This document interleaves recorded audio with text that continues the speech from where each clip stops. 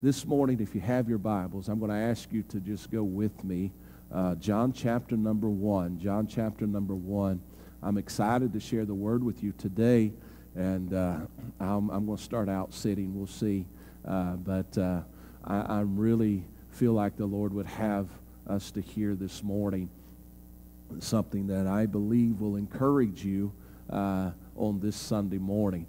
But in John chapter number 1, as you grab your Bible, beginning in verse number 45, I'm just going to read 45 through 51, and we're going to lay a foundation. And I'm going to talk to you this morning about the unexpected place. If the Lord would help me, I feel like I've got a few things that I really would like to share concerning this morning. But in John chapter number 1, beginning in verse number 45, we read the following. It says, Philip findeth Nathanael, and saith unto him, We have found him, of whom Moses in the law and the prophets did write, Jesus of Nazareth, the son of Joseph. And Nathanael said unto him, Can there any good thing come out of Nazareth? Philip saith unto him, Come and see. Jesus saw Nathanael coming to him, and saith of him, Behold, an Israelite indeed, in whom is no gall. And Nathanael saith unto him, Whence now knowest thou me? And Jesus answered and said unto him, Before that Philip called thee, when thou wast under the fig tree, I saw thee. Nathanael answered and saith unto him, Rabbi, thou art the Son of God, thou art the King of Israel. And Jesus answered and said unto him, Because I said unto thee, I saw thee under the fig tree, believest thou? Thou shalt see greater things than these. And he saith unto him, Verily, verily, I say unto you, hereafter you shall see heaven open, and the angels of God ascending and descending upon the Son of Man. What a powerful passage of Scripture this morning that I want to share with you. We find when you really look at this, there's much that we could talk about, but I want to focus in John chapter 1, verse 45 through 51 this morning, on simply the words of Nathanael. Philip is coming, and he simply tells him he's got good news. He says, we have found him. We found the Messiah. We found the one that Moses has wrote about, the prophets have wrote about. And he said his name is Jesus of Nazareth. He is the son of Joseph. And he was simply excited about what was transpiring at this moment. But then Nathanael, we find, he just responds by saying, Can there any good thing come out of Nazareth? And I want us to keep that in mind as we go through Scripture this morning just for a few moments. I believe that it is in this time in history that we are watching many things unfold, and I know some of the things that we're seeing brings a little bit of anxiety, and maybe even a little bit of fear tries to get upon us as we try to navigate through where we are today in this very moment of time in history. Our world definitely has been invaded by evil. We know that. And that should not catch us off guard this morning, but it does disturb us. And today we know that darkness seems to be everywhere. And we are witnessing our children be overran and indoctrinated by those that support everything that we stand against as men and women of faith, men and women that believe the Bible to be the roadmap for our lives. But unfortunately, even in recent years, the platform of the church has been infiltrated by some of the same mindset that we see in the world. And as the platform has been infiltrated, it has become nothing more than a place of false teaching and indoctrination as well. We know this, that there must be an awakening in this very moment of time. And we know that while there needs to be repentance on many levels, the first place that needs to be dealt with in this hour really is the church. And I'm not talking down on the church. Those of you that know me know that we love the church. But we know this, that the church world is actually in a place where it has lost its way. And the church actually in this moment of time in history in this nation, for the very first time in its history, honestly, has been viewed as no longer essential in this very moment of time, while the places of darkness is viewed as being essential. So this morning, while it appears that more things are upside down than right side up, I stand here before you full of hope this morning. And I want to share some of that with you, why I believe that. But the first thing that I would say to you right where you are this morning is that we are serving a God that is faithful.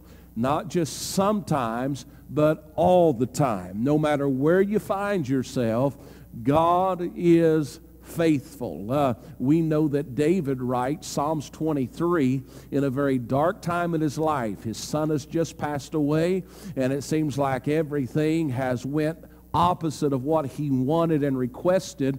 But when you read Psalms 23, a very familiar passage of Scripture, David has gotten up, washed his face, clothed himself, sat down at a table, and began to eat. And people didn't really know what he was doing. It's like, you should be mourning now. But he said, listen, he said, the Lord, He is my shepherd, and I shall not want. And he said, He maketh me to lie down in green pastures. He leadeth me beside still waters.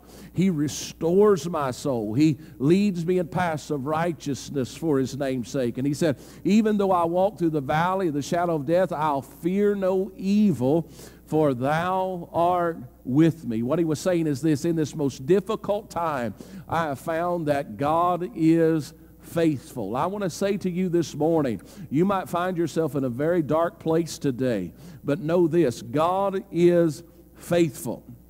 He didn't bring us this far to leave us, but He is going to be with us all the way, even to the end. Excuse me, this morning. We find today that not only is God faithful, but we've got to stop and we got to self-examine our lives and say, are we really believing and trusting that He is faithful? Because today a large majority of individuals are putting their hope and their trust into everything other than the one that is able to deliver them. Can I tell you this morning that Jesus Christ is still our deliverer? He is still our source, and He's still our strength. And many in our culture today are searching for answers in many different places and in many different avenues. And much of that, unfortunately, is due to the reputation of the church in recent years. When many, when they hear the word church, unfortunately, they do not think of Christ. They do not think of the redemption that comes through the sacrifice of Calvary. But immediately, people are taken back in their mind to the latest scandal or the latest moral failure, or they are taken back to a very unpleasant experience that they may have had, which leads people today with this question in mind: can anything good come out of there? And unfortunately, we have to go beyond maybe just the status quo to begin to get people to once again see that there is something more to the church than just failures and disappointments. And this morning, for a few moments, I want to take us on a little journey concerning what Nathanael said. I have preached for years and said this for years, that there is no substitute for integrity. But if there has ever been a time for you and I as men and women of faith to make sure that we retain our integrity, it is now. There is in this season 3 things that need to be safeguarded, and I've preached on this multiple times over the years. But we need to make sure that we are safeguarding our purity, our integrity, as well as our anointing. You will never have anointing without, first of all, having integrity, and you'll never have integrity unless you have purity. And the only way we can walk with purity, integrity, and anointing is if we walk in relationship with Jesus Christ. Religion does not bring those things to us. But we find that Nathanael, he dealt with this in a very unique manner when Philip comes and begins to talk to him concerning Jesus.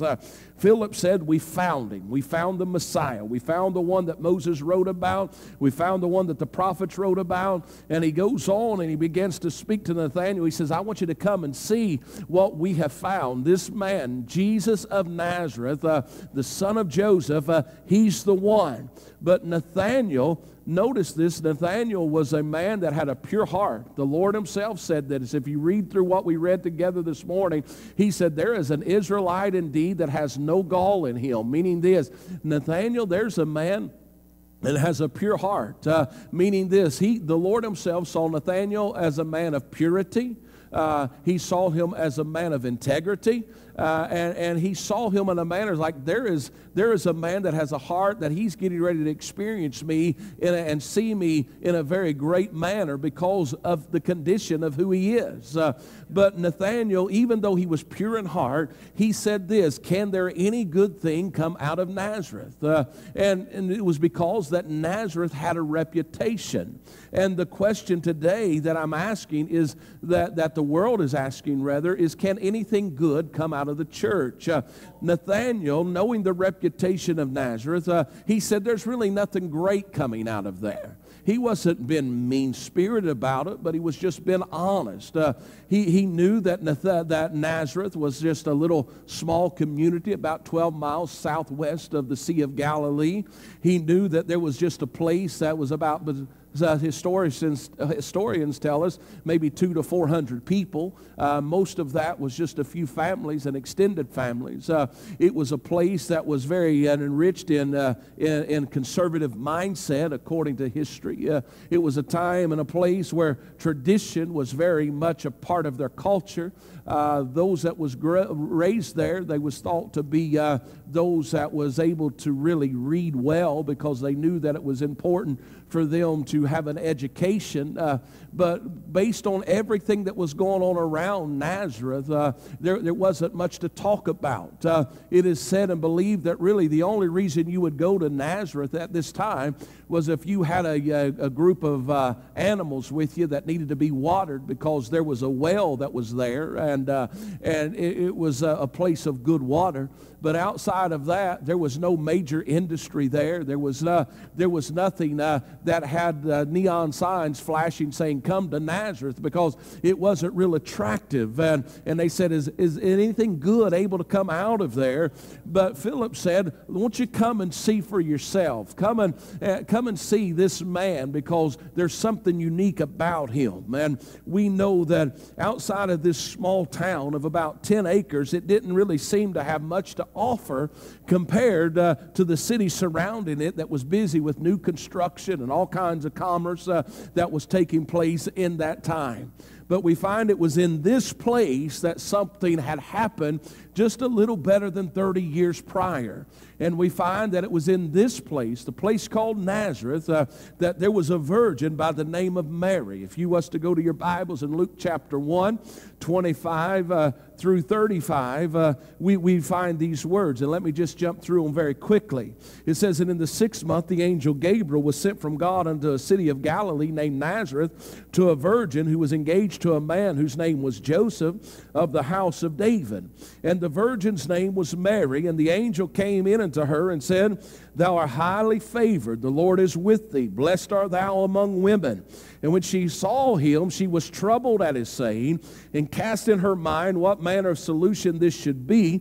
And the angel said unto her, fear not, Mary, for thou hast found favor with God. And behold, thou shalt conceive in thy womb, and bring forth a son, and shalt call his name Jesus. Notice it says he shall be great. He shall be called the Son of the Highest. And the Lord God shall give unto him the throne of his father David. And he shall reign over the house of Jacob forever. And of his kingdom there shall be no end. Then said Mary unto the angel, how shall this be, seeing I know not a man? And the angel answered and said unto her, the Holy Ghost shall come upon you, and the power of the highest shall overshadow thee. Therefore also that holy thing which shall be born of thee shall be called the Son of God. Now, amazing as this is, if you jump down to verse 38, Mary said, behold the handmaid of the Lord, be it unto me according to thy word. And the angel departed from her. Notice with me, I know it's not Christmas yet, even though my wife put up a Christmas tree. Pray for her, she needs Jesus. But we're a little early, but I'm not preaching a Christmas message this morning, but I could. But notice, 30 years prior to John chapter number 1, when Philip comes and tells Nathanael, come, we found him, Jesus of Nazareth, the son of Joseph. And he says, come and see him. 30 years prior to that, we find that the angel Gabriel comes and visits Nazareth, and he begins to have a conversation with Mary and says, you're highly favored. And because of her obedience and willingness to the word of the Lord, there was released at Nazareth, a place that everybody says, there's nothing really there. It was a place of visitation where, according to the word of the Lord, that the Holy Spirit came down and touched humanity in such a way in this unexpected place that the world was about to be changed forever. Now, after 30 years, Jesus has been raised with his family, spent most of his childhood in Nazareth, and he comes and gets ready to move into his earthly ministry, and one of the first things that he is faced with is the place that he comes from, Nazareth. Philip and Nathanael and everybody's talking about this man named Jesus, but the first thing that's approached towards him is, can anything good come from there? He was perceived to be, notice this, from a place of nothing. He was from a place of lack by most men's standards. He was from a place of rejection by many's thought process. He was from a place of inadequacy. He was from a place that the world did not fully understand or see as valuable. The one that was about to turn water into wine, the one that was about to heal the sick, that was about to deliver the captive, the one that was about to set at liberty those that was bound and bruised, the one that was about to feed the 5,000, the one that was about to make the lame leap, the one that was about to make the dumb hear, the one that was about to make blinded eyes see, was emerging out of Nazareth, and men are saying, can anything good come out of there? They had no idea what was about to touch the earth at this time in history.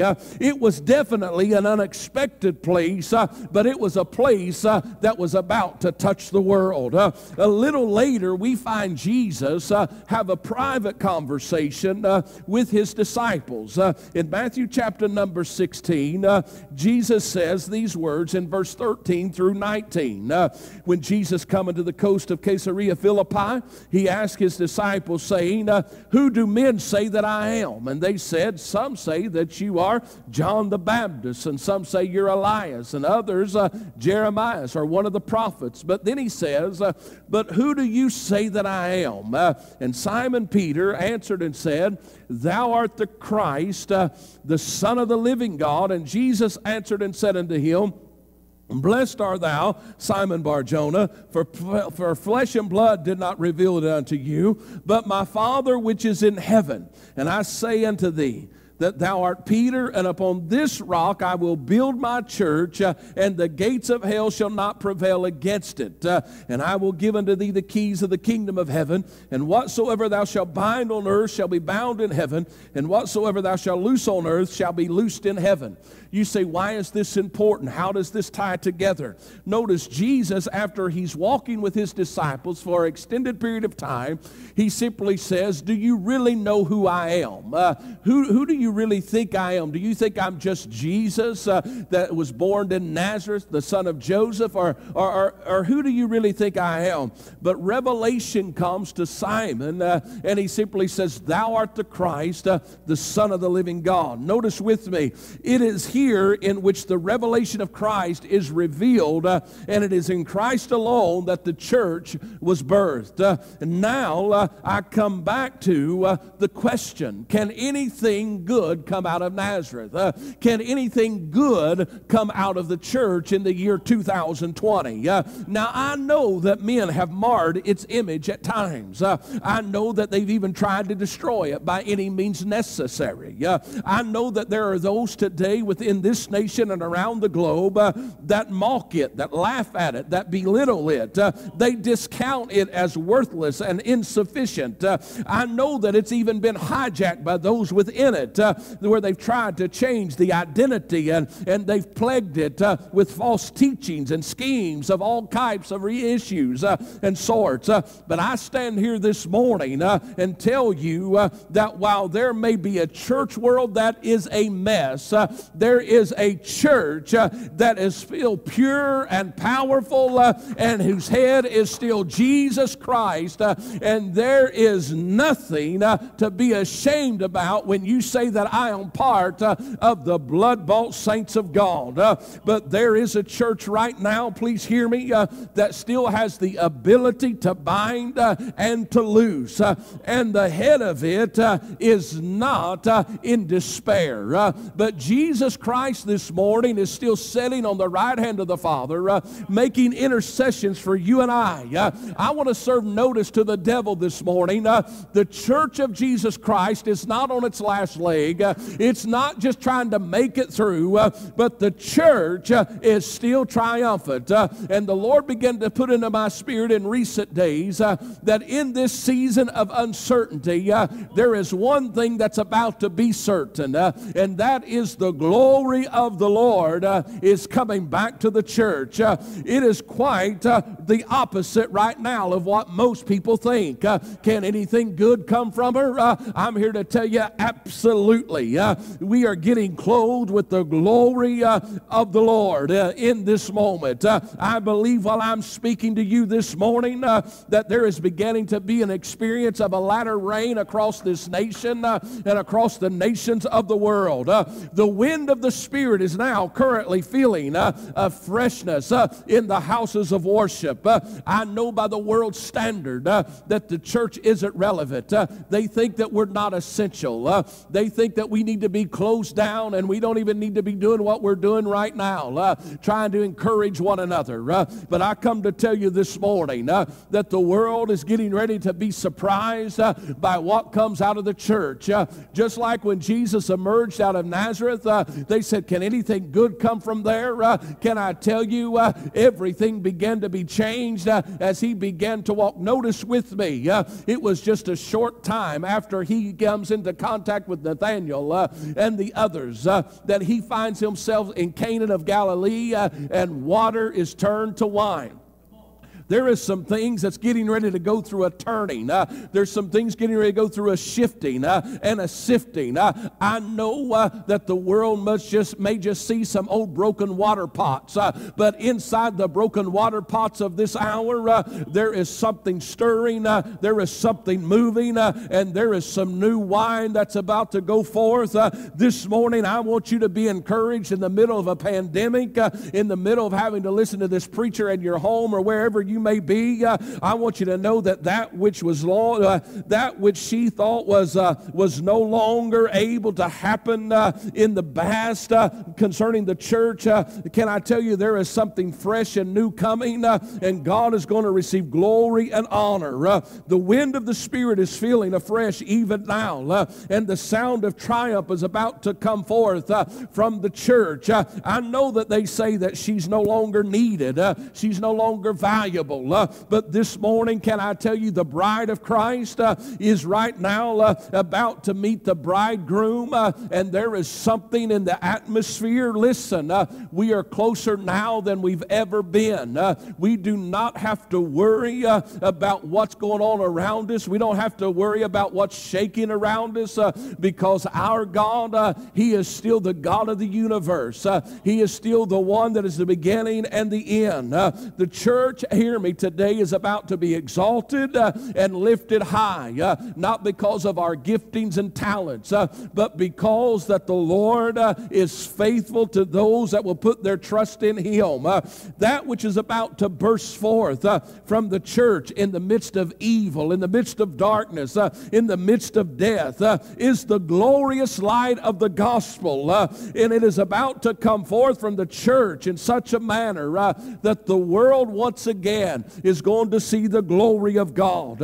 It is from an unexpected place, the church, that this nation is getting ready to witness a great disruption that is going to give birth to a harvest of souls. I stand here this morning with confidence, knowing this, that our last hours are going to be greater than our former. It is in this time that we must make a decision to stand up and to be counted, for we know that our hope in this hour is not in government. It's not in the intellect of men, but our hope this morning is still in Jesus Christ our Lord.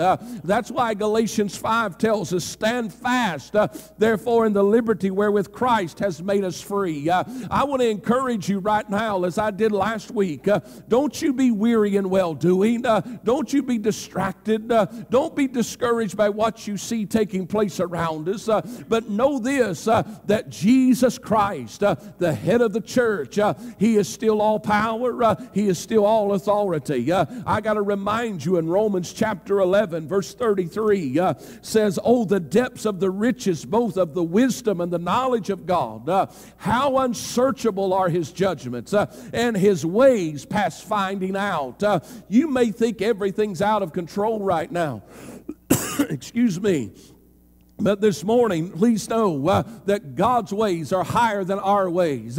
His understanding is so much beyond our understanding. But notice, if you go on in 34 and 35 of this chapter in Romans 11, it says, for who hath known the mind of the Lord, or who hath been His counselor? Oh, and His ways are past finding out, yes, but, or who hath first given to Him, and it shall be recompensed unto him again. For of Him, and through Him, and to Him are all things, to whom be glory forever. Amen.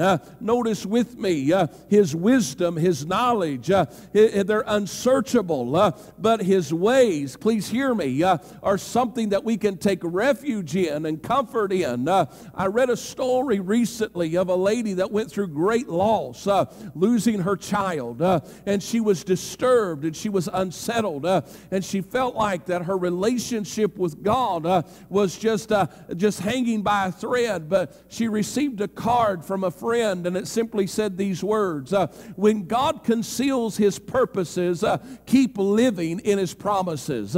Can I tell you, we don't always know how God is moving, but we do know this, that His promises are yea and amen to them that believe. And His word says, I'll never leave you, never forsake you. And He simply says this, I still choose to use the church in this hour. I know that there are those today around us that may think that, well, the church really isn't all that important. But can I tell you this morning, the church of Jesus Christ is the avenue that God is using and in getting ready to use in a great and mighty way right now in our nation as well as the nations of the world. And as we've been in prayer together over the last few days, I'm going to ask you to continue to join me in prayer because it is out of this unexpected place where I do believe that there is something stirring and something moving that's about to come forth. I'm reminded that just a little over 100 years ago that William Seymour and others, they stood and they said, in about 100 years there's going to be a move of God that comes that's going to make everything we've seen up to this point pale in comparison. It's been about 100 years since Azusa Street, and I'm here to tell you this morning, yes, there's war and there's evil. Yes, there's a struggle between good and evil right now. But I'm here to tell you that good is going to prevail because greater is He that is in you, the church, than he that is in the world. And we got to stand with confidence and know that no weapon formed against us can prosper. We may seem like that we're overwhelmed right now, but I want to tell somebody right now, in the midst of your weariness, in the midst of your uncertainty, there is a God that's saying, I am faithful. There's a God that's saying, my hand is not shortened that it can't reach you. But right where you are this morning, in the midst of everything, notice, Paul said, told Timothy in chapter number 3 of 2 Timothy, he said this, know also that yes, in the last days perilous times will come. Men will be lovers of their own selves, covetous, boasters, proud, blasphemers, disobedient to parents, unthankful, unholy, having a form of godliness, but denying the power thereof. Paul said, turn away from that. But we also find that when that is taking place in the earth, that when Peter stood at the day of Pentecost in Acts chapter 2, 17 through 21, when he addressed the crowd that day, and he simply said, this is that which the prophet Joel had spoke of and prophesied. He said, it shall come to pass in the last days, says God, that I will pour out my spirit upon all flesh. Your sons and your daughters shall prophesy. Your young men shall see visions. Your old men shall dream dreams. And on my servants and on my handmaids I will pour out in those days of my spirit, that they shall prophesy. Can I tell you, we are not just in the last days, church, but we are in the last moments of the last days, and we got to begin to look up, for our redemption draws nigh. This is not a time to be overwhelmed and full of doom and gloom, but we're about to see Jesus this morning, face to face, and it is out of this unexpected place, the church, that the world is about to have an encounter with God. So you may ask the question, can anything good come out of her? Absolutely. There is about to be a sound of triumph this morning that comes to this nation from the church. Can I tell you, darkness is about to be dispelled, and light is about to burst forth in the lives and in the families, in the situations. I believe that there's about to be not just the shaking of the heavenlies, but there is about to be a manifestation of the glory and the power of God in this season. You say, so what should I do right now, Pastor? I would say to you, be encouraged. Begin to give God a shout of praise. Begin to magnify His name, because as we give in into Him and we surrender to Him, the Word is still established, and that is He inhabits the praise of His people, meaning this, He begins to dwell. He takes an abode with us, and in this season He wants to dwell with you. He wants to dwell with me, and therefore in His presence there is fullness of joy. I know the world is crazy right now, but can I tell you, the remnant of God's people is about to experience the joy that passes all understanding, and the peace that passes all understanding. We're about to be reunited in the spiritual realm with the Holy Spirit, where a wind of refreshing is coming, and I want to speak that over your home. I want to speak that over your life even now this morning. I'm not going to keep you much longer this morning, but I want to speak into your life. I want to speak to that darkness and tell it has to dispel in the name of Jesus. I want to speak to that weight that may be trying to beset you and tell you that it can no longer stay, because in this season God is coming forth, much like when He stepped out of Nazareth and Nathanael said, can anything good come out of there? Philip said, won't you come and see for yourself? Maybe you've not been in the church lately. Maybe you've been hurt by a church or whatever back there, but I want to give you a fresh invitation. Won't you come and see Jesus for yourself in this season? Listen, this isn't about religious rhetoric, but this is about experiencing His presence. And I believe as we come back to the church, even as we come back into this house next weekend, I'm here to tell you I'm believing and trusting for the presence of God to be greater than it has been all year. I know we've been experiencing a move of God, but church, you hear me. When we come back into this house, I'm believing for the presence of God to saturate it in such a manner that there's about to be strongholds broken. There's about to be generational curses broken. There's about to be prodigal sons come running to the house of the Lord. You may just not come by yourself next weekend, because I believe that there's some folks getting ready to come and see, and when they come and see, they are going to taste and they are going to see that He's good and that He is faithful. Right there in your home this morning, I'd I'd encourage you just to give God a shout of praise this morning because it is out of the unexpected place that God is about to raise up, and there's about to be a glorious return of His presence in this house. Right where you are this morning, in a state of weariness, state of uncertainty, a state of maybe sickness this morning, know this: God is faithful. Nathanael, come and see. We have found him. Can I tell you this morning, I'm not excited today just because I read a story, but I'm excited today because I have tasted and I have seen that He is good. I have met this man, Jesus from Nazareth. Not only have I met Him, but He lives and dwells inside of me.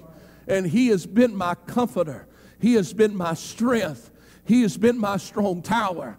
He has been the place that I have ran into. He has been faithful to me. Hear this preacher this morning. Can anything good come? Yes, because He is good. Not just sometimes, but all the time. So this morning, while the world is going crazy, one thing you can take comfort in knowing that God is in control today.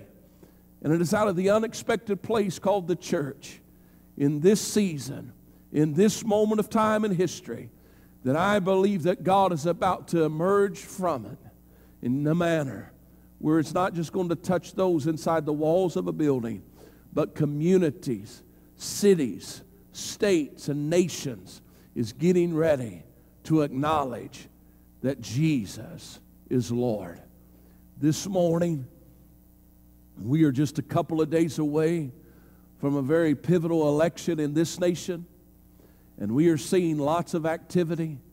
And as I shared with you last week, I believe that God is getting ready to do something, and I believe that it's going to not just touch the political realm, but it's touching the houses of worship.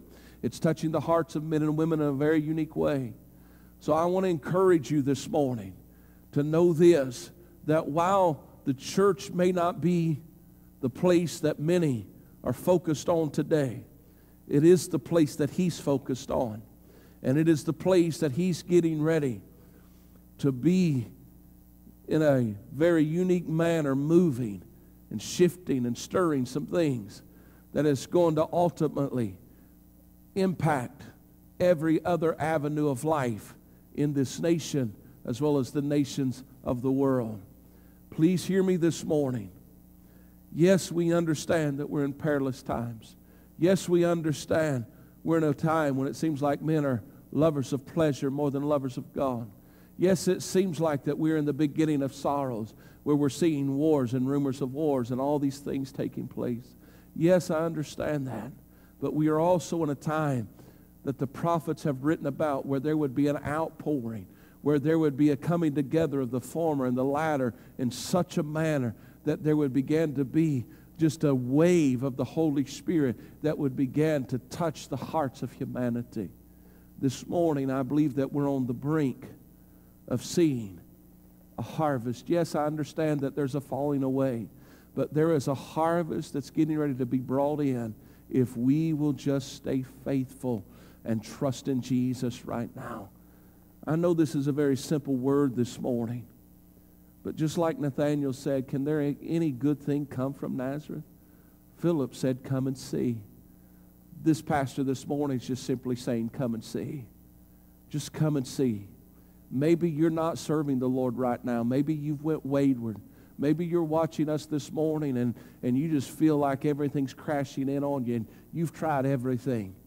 Can I tell you, try Jesus. Because right now, it is Him. It is Him that is our source and our strength.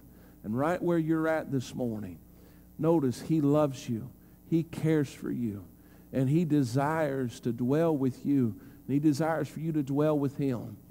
Listen, there is no such thing as a perfect church in the world's standard. And by coming, when I say a church, you can go to any house of worship. It's made up of imperfect people. Listen, we all have our flaws and we all have our error, but the church of Jesus Christ, The blood-bought church, it is pure. Our hearts are pure. Our motives are pure. Our desire to be in His presence is pure. And the true church, listen, yes, we fall and we come up short, but our hearts are turned towards Him. And because of that, He says, I see there's no gall in you. And He blesses us with His presence. He blesses us with His Spirit. And therefore, we are able to operate by and through the unction of the Holy Spirit. And we can, as He told His disciples, you can bind and loose things, meaning this, you can live a life of authority. We don't have to settle for everything that the enemy throws our way, but we can still today in the year 2020 raise up a standard against the enemy, and he must flee. And how do we do that? We do that in faith. And this morning, I'm just asking you to stir up that faith that's inside of you, and know this, that it is in this season, in this time, out of the church, that God is getting ready to bring forth a freshness. And this morning, we need to be encouraged. We need to be found faithful, and we need to not be weary, but we need to be standing strong and standing fast in the things of God, because He is faithful. And I'm believing for your children. I'm believing for your grandchildren. I'm believing for our community and our state as well as our nation. And I'm encouraging you today to continue to pray and join me, because it is out of this unexpected place, the church, that God is about to show Himself, and He's getting ready to touch a world. And we get to be part of it. Isn't that exciting? We get to be part of what God's getting ready to do in the earth.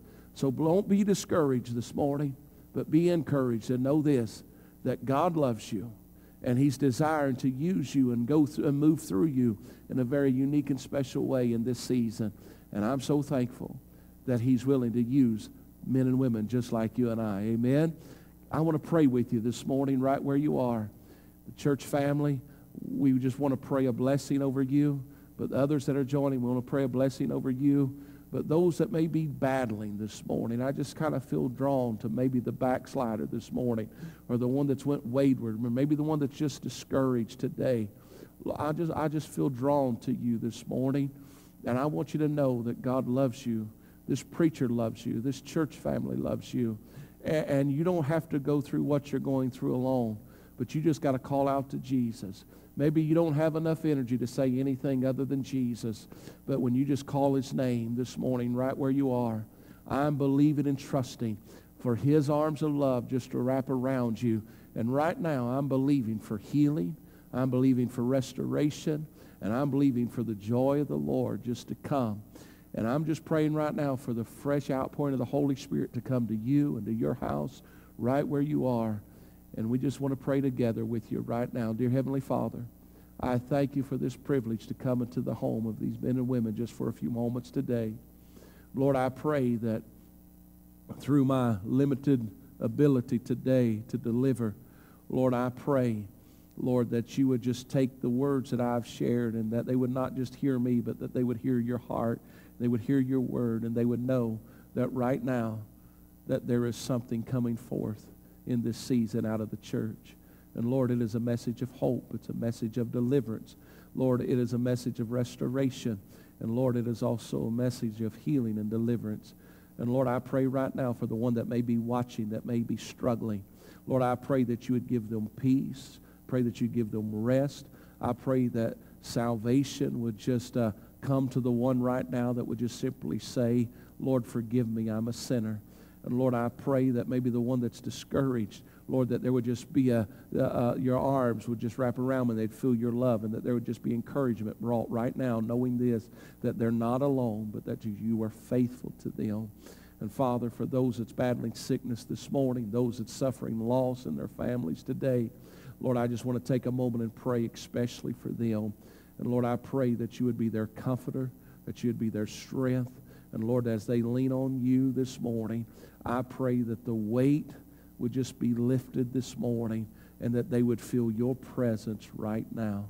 And Lord, we pray this in the name that's above every name, Jesus Christ our Lord. And the church says, amen and amen. Well, God bless you this morning. I pray that we've been a blessing to you. I apologize for the rough voice and a little bit of a head cold this morning. But I pray that you will just be encouraged and know this, that just like Jesus coming out of Nazareth that touched the world at that time, he's still coming and using his church and coming afresh through it. And there is getting ready to be some things to celebrate in this nation as well as the nations of the world. Amen. I want to invite you to join us Wednesday night on our social media platform, 7 o'clock. Me and Pastor Jade will be together in this house. But then next Sunday, we will be back in the house of the Lord for in-person service, 10:30. You want to make plans to be here and join us for that.